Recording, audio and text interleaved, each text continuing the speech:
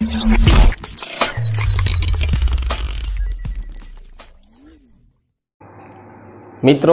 આપણે ગયા લેક્ચરની અંદર ત્રિકોણના ક્ષેત્રફળનું સૂત્ર જોયું હતું અને ત્યાર પછી આપણે સ્વાધ્યાય 7.3નો દાખલો પહેલો જોયો હતો.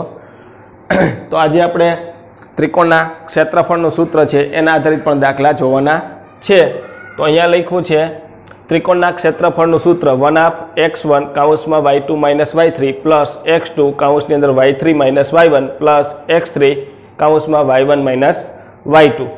અને બીજી આપણે વાત કરી હતી કે ત્રિકોણ એબીસીનું ક્ષેત્રફળ 0 હોય તો એબીસી સમરેખ થાય, અથવા ઊંધું એબીસી સમરેખ હોય તો ત્રિકોણનું ક્ષેત્રફળ શું થાય? 0. આ મુદ્દાની ચર્ચા આપણે ગયા વિડીયોની અંદર કરી હતી. હવે મિત્રો, આ મુદ્દો આપણે ફરીથી આજે જોઈએ. જો ત્રિકોણનું ક્ષેત્રફળ 0 હોય તો એબીસી સમરેખ થાય, ઊંધું એબીસી સમરેખ હોય તો ત્રિકોણનું ક્ષેત્રફળ 0 થાય. એના આધારિત આપણે અહીંયા દાખલો બીજો લઈએ, સ્વાધ્યાય 7.3નો દાખલો બીજો. દાખલો બીજો એમ કહે છે, નીચે આપેલા બિંદુઓ સમરેખ હોય તો પ્રત્યેકમાં કેની કિંમત મેળવો. આ બિંદુ સમરેખ હોય તો કેની કિંમત શોધો. એમાં પહેલો અને બીજો દાખલો લખ્યો છે. એમાં આપણે પહેલો દાખલો જોઈએ. તો આપણને બિંદુ સમરેખ આપ્યા છે. અહીં દાખલો પહેલો, અહીં એ 7 - 2, બી 5 1, સી 3 કે સમરેખ બિંદુઓ છે. મિત્રો, આ સમરેખ બિંદુ હોય તો આનું ક્ષેત્રફળ શું થાય? 0 થાય. માટે ત્રિકોણ એબીસીનું ક્ષેત્રફળ બરાબર 0 થાય. ઉપર આપણે લખ્યું છે અહીંયા ત્રિકોણનું ક્ષેત્રફળ 0 થાય. હવે આપણે ત્રિકોણના ક્ષેત્રફળની કિંમત સૂત્ર લખીએ અને એમાં આપણે બધી કિંમત મૂકી દઈએ. તો ત્રિકોણ એબીસીનું ક્ષેત્રફળ બરાબર 1/x1 પછી કૌંસ કરી નાખવાનો પ્લસ x2 પછી કૌંસ કરી નાખવાનો પ્લસ x3 પછી કૌંસ કરી નાખવાનો. આ રીતનું લખવાથી મિત્રો તમને યાદ રહે. 1 2 3 યાદ રાખવાનું. 1 આવી ગયા, બાકી હું 2 ને 3. તો અહીંયા 2 એટલે y2 અને 3 એટલે y3. અહીંયા 2 આવી ગયા એટલે 1 ને 3 બાકી. તો અહીંયા 3 થી શરૂઆત છે, એન્ડ થયો તો અહીંથી શરૂઆત 3 થી કરવાની. 3 અને આ 1. અહીંયા 3 છે તો ઘટે 1 ને 2. 1 એટલે y1 - y2. આ રીતનું સૂત્ર મૂકવાનું. માટે ક્ષેત્રફળ 0 થાય. 0 એટલા માટે ઉપર લખ્યું છે, ઉપર એટલા માટે લખ્યું સમરેખ છે. 1/x1 તો મિત્રો આને આપણે x1 કહી દઈએ. આ x1, આ y1, આ x2, આ y2, આ x3 અને આ y3. મિત્રો, આપણે કિંમત મૂકીએ. ત્રિકોણ એબીસી ક્ષેત્રફળ 0. આ 1/x1 ની જગ્યાએ 7.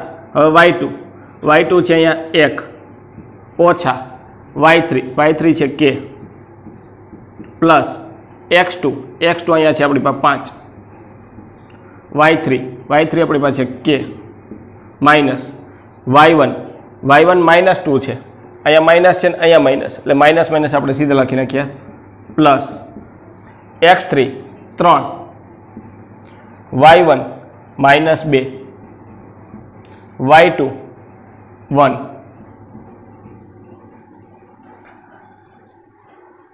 હવે અહીંયા બે ભાગાકારમાં છે, અહીંયા 1/2 છે, બે ભાગાકાર 0 સાથે ગુણાકાર એટલે અહીંયાથી જાય 0. અહીંયા તો કે 7 નો અંદર ગુણાકાર, 7 × 1 એટલે 7 માઇનસ 7 × k એટલે 7k. અહીંયા 5 નો અંદર ગુણાકાર, 5 × k એટલે 5k, 5 × 2 એટલે 10. અહીંયા 3 અને -2 અને -1 એટલે -3. આગળ લખીએ 0 7 -7k પ્લસ 5k, આ બધું એમનું લખી નાખીએ 10. અહીંયા વચ્ચે ઓછા 3 × 3 એટલે 9. હવે આપણે એના સરવાળા બાદબાકી કરી લઈએ. માટે -7k, આ -7k અને આ +5k, -7k અને +5k વત્તેવો છે ઓછા 7 માંથી 5 જાય એટલે -2k। હવે +7 અને +10 10 ને 7 17 17 માંથી આપણે 9 કાઢીએ એટલે વધશે 8 + 8 બરાબર 0। હવે આપણે અહીંયા -2k +8 ને ઓલી બાજુ મોકલીએ એટલે -8 માટે 2 ગુણાકારમાં છે નીચે ભાગાકાર છે 2 ગુણાકાર નીચે ભાગાકાર k બરાબર -8 ભાગ્યા -2 માટે k બરાબર માઇનસ ઉઠશે અને 4 2 8 એટલે 2 2 જાય એટલે કેટલા વધશે 4 k બરાબર 4। તો અહીંયા મિત્રો આપણને k ની કિંમત મળી ગઈ k કેટલા થાય 4 થાય। હવે બીજો દાખલો જોઈએ તો બીજા દાખલાની અંદર અહીં આપણને જે બિંદુ આપ્યા છે a 8 1 b k -4 c 2 -5 સમરેખ છે। રકમ આપ્યું છે સમરેખ છે તો કે મેળવો। તો સમરેખ હોય તો ત્રિકોણ એબીસી નું ક્ષેત્રફળ શું થાય મિત્રો 0 થાય। અહીં આપણે લખ્યું છે ત્રિકોણ એબીસી નું ક્ષેત્રફળ શું થાય 0 થાય। આપણે સીધું સૂત્ર લખીને એમાં કિંમત મૂકી દઈએ। ત્રિકોણ એબીસી નું ક્ષેત્રફળ ત્રિકોણ એબીસી નું ક્ષેત્રફળ 1/2 x1 પછી કૌંસ કરી નાખીએ x2 કૌંસ કરી નાખીએ x3 પછી કૌંસ કરી નાખીએ એમાં આપણે કિંમત મૂકી દઈએ x1 1 છે એટલે અહીંયા 2 ને 3 એટલે y2 - y3 પ્લસ x2 છે તો 3 ને 1 3 એટલે y3 - y1 અહીંયા 1 અને 2 y1 ઓછા y2 આ સૂત્ર લખ્યું। હવે મિત્રો આપણે અહીંયા ત્રિકોણનું ક્ષેત્રફળ છે એની જગ્યાએ મૂકવાના 0 આ 1/2। હવે આપણે અહીંયા x1 y1 ની બધાની કિંમત મૂકી દઈએ। આ x1 આ y1 આ x2 આ y2 x3 આ y3। હવે આપણે x1 ની જગ્યાએ લખીએ 8 y2 ઓછા y3 y2 છે -4 અને y3 છે -5 એટલે +5 y2 છે -4 માઇનસ આ y3 છે -5 પ્લસ x2 મિત્રો થાય k y3 થાય -5 y1 થાય 1 પ્લસ x3 થાય 2 y1 થાય 1 ઓછા y2 થાય -4 અહીંયા માઇનસ છે ને અહીંયા માઇનસ આપણે સીધા લખીએ +4 માટે 0 સાથે આનો ગુણાકાર 1/2 છે એનો 0 સાથે ગુણાકાર એટલે 0 8 5 માંથી 4 જાય આ +5 ને -4 5 માંથી 4 જાય એટલે 1 k -5 ને -1 -6 આ બે 1 + 4 એટલે 5 માટે 0 આનો ગુણાકાર 8 × 8 8 × વત્તેવો છે ઓછા 6 × k એટલે 6k પ્લસ 5 2 10 માટે 0 10 અને 8 આ +8 અને +10 એટલે 18 -6k પ્લસ 18 આ -6k ના બાજુ પ્લસ થઈ જાય માટે +6k બરાબર 18 6 ગુણાકાર નીચે ભાંગા કરો માટે k બરાબર 18/6 માટે k બરાબર કેટલા આવશે 3। તો મિત્રો આ દાખલાનો જવાબ થાય k બરાબર 3 અને પહેલા દાખલાનો થાય જવાબ k બરાબર 4। મિત્રો હવે આપણે જોઈએ સ્વાધ્યાય 7.3 નો ત્રીજો દાખલો। તો અહીંયા મેં રકમ લખી છે જેના શિરોબિંદુઓ 0, -1, 2, 1 અને 0, 3 હોય તેવા ત્રિકોણની બાજુઓના મધ્યબિંદુને જોડવાથી બનતા ત્રિકોણનું ક્ષેત્રફળ અને આપેલા ત્રિકોણના ક્ષેત્રફળનો ગુણોત્તર મેળવો. તો મિત્રો આપણે ત્રિકોણના શિરોબિંદુ આપ્યો છે, એની બાજુના મધ્યબિંદુ મેળવવાના, એટલે એનાથી ત્રિકોણ બનશે. એ ત્રિકોણને આપણો મેન ત્રિકોણ છે એનો ગુણોત્તર આપણે મેળવવાનો છે. તો પહેલાં આપણે આકૃતિ દોરીને થોડીક સમજ મેળવીએ. આ એના યામ કહી દે 0, -1. આ બીના યામ 2, 1. સીના યામ 0, 3. આ મિત્રો ત્રિકોણના શિરોબિંદુ થઈ ગયા. હવે આપણે આની એબીનું બાજુનું મધ્યબિંદુ, આ એબી બાજુ છે એનો મધ્યબિંદુને આપણે કહીએ ડી. આ બીસી એ બાજુનું મધ્યબિંદુને કહીએ ઈ. અને આ એસી બાજુ છે એનું મધ્યબિંદુને કહીએ એફ. આ ત્રણેય મધ્યબિંદુને જોડી દઈએ એટલે ત્રિકોણ બનશે. આ રીતના ત્રિકોણ બન્યો. આ ત્રિકોણનું ક્ષેત્રફળ અને એબીસી ત્રિકોણ છે એના ક્ષેત્રફળનો આપણે ગુણોત્તર મેળવવાનો છે. તો હવે મિત્રો તમને ખબર છે કે એ બીનું મધ્યબિંદુ કોણ થાય? ડી. બીસીનું મધ્યબિંદુ કોણ થાય? ઈ. અને એસીનું મધ્યબિંદુ કોણ થાય? એફ. તો આપણે ડાયરેક્ટ મધ્યબિંદુના યામ મેળવીએ. મધ્યબિંદુનું સૂત્ર મેં તમને આગળ શીખવાડી દીધું. x1 + x2 છેદમાં 2, y1 + y2 છેદમાં 2. આપણે સૂત્ર મુજબ દાખલો ગણીએ. તો અહીંયા લખીએ એ બીનું મધ્યબિંદુ ડી, બીસી નું મધ્યબિંદુ ઈ, એસી નું મધ્યબિંદુ એફ છે. તો હવે આપણે ડીના યામ મેળવીએ. ડીના યામ તો મિત્રો આપણે સીધું લખીએ, બરાબર? સીધું આપણે લખીએ. સીધું એટલે કઈ રીતના? પહેલા બે યામનો સરવાળો, પહેલા યામનો 1, અહીંયા 0 અને 2. પહેલો યામ 0 + 2, x1 + x2 છેદમાં 2. હવે બીજા યામનો આનો અને આનો, આ -1 અને આ 1 એનો સરવાળો -1 + 1 છેદમાં 2. આપણે આગળ લખીએ 0 + 2 એટલે 2 છેદમાં 2. -1 અને +1 એટલે વત્તે ઓછે ઓછાથી એકમાંથી એક જાય એટલે 0. અહીંયા 2 ઉડશે એટલે કેટલા વધશે? 1.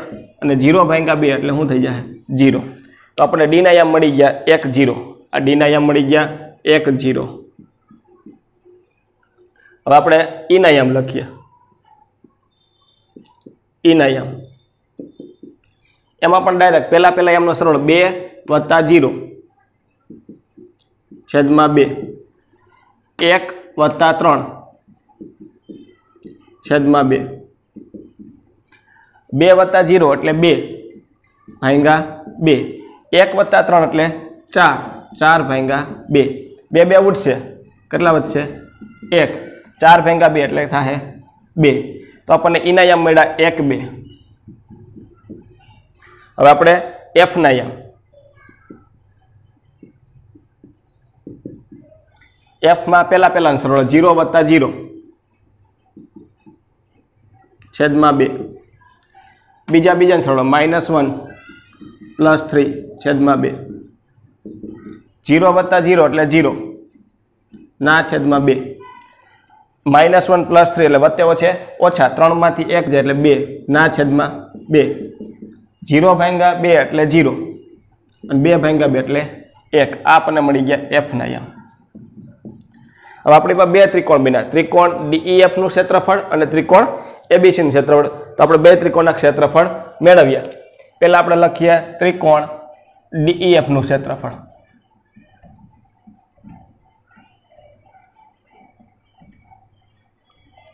આ 1/2.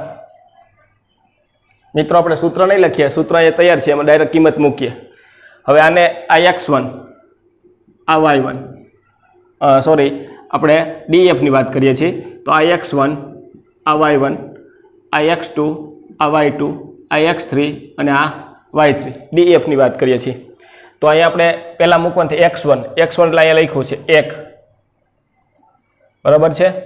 હવે y2 એટલે અહીંયા આ 2 ઓછા y3 એટલે આ 1 પ્લસ હવે x2 એટલે અહીંયા 1 બરાબર। હવે y3 એટલે 1 ઓછા y1 એટલે આ 0। હવે x3 તો મિત્રો x3 એટલે અહીંયા 0 બરાબર છે। હવે y1 એટલે 0 ઓછા y2 એટલે 2 1 આ 1 2 માંથી 1 જાય એટલે 1 આ 1 ઓછા 1 એટલે 1 આ 0 -2 એટલે -2 આ 1 ગુણાકાર કરી 1 ગુણ્યા 1 એટલે 1 1 ગુણ્યા 1 એટલે 1 0 ગુણ્યા -2 એટલે 0 અને ટોટલ 1 + 1 એટલે 2 1 1 + 1 એટલે 2 આ 2 ગયા એટલે કેટલું વધ્યું 1 એકમ। આ ત્રિકોણ DEF નું ક્ષેત્રફળ મળી ગયું। હવે આપણે ત્રિકોણ ABC નું ક્ષેત્રફળ મેળવીએ। ત્રિકોણ ABC નું ક્ષેત્રફળ 1 સીધું આપણે કિંમત મૂકીએ। હવે મિત્રો આપણે ચેકી નાખીએ। હવે આપણે ABC ની વાત કરવાના છીએ। ABC માટે આ x1 y1